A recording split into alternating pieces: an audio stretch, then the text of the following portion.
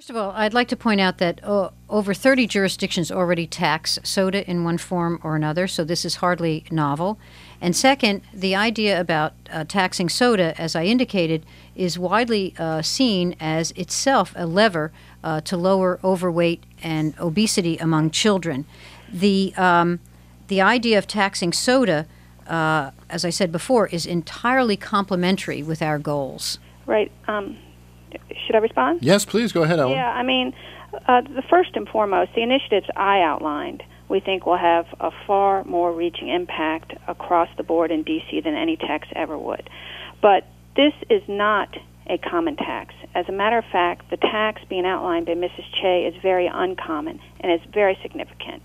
You know, you could be looking at as high as $1.44 more a 12-pack. And, you know, furthermore, you know, I have CDC data that shows that there's 2 states that currently have the tax that is being outlined by Mrs. Cheh ranks in the top 10 highest states for obesity. So clearly this tax is going to not work. Clearly it is the wrong time in the city to put new taxes on the working families at the grocery store. I'm going to let I want to let Mary Cheh respond to that as well. But before, Ellen, before we wrap up that particular topic, would it be all right if the tax were more broadly distributed? That is to say, I don't know, potato chip makers and the people who make all my Hostess Ho-Hos and things like that. If the tax were on them more generally and maybe less of a burden on the beverage makers, would that work?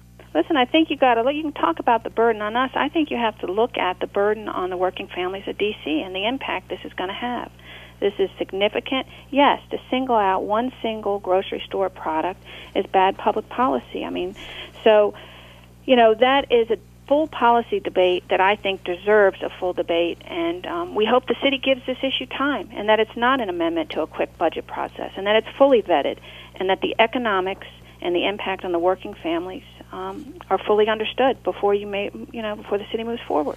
Well, yes, I'd love to respond to a number of those points. First of all, in terms of being fully vetted and having a hearing, Councilmember Jack Evans, who heads the Committee on Finance and Revenue, had said that he wanted greater public input. And yesterday and today I have invited him to have a joint roundtable with me next week, the equivalent of a hearing on this, but he doesn't want it. I don't have jurisdiction myself to have such a hearing, but I'm more than willing to have such a hearing, but I'm afraid that he doesn't want it now.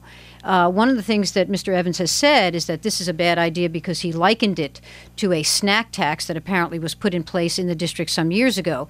But it's wholly unlike the snack tax. That tax applied to a whole variety of items, and it was very vague in its definitions. Also, the tax applied at the retail level.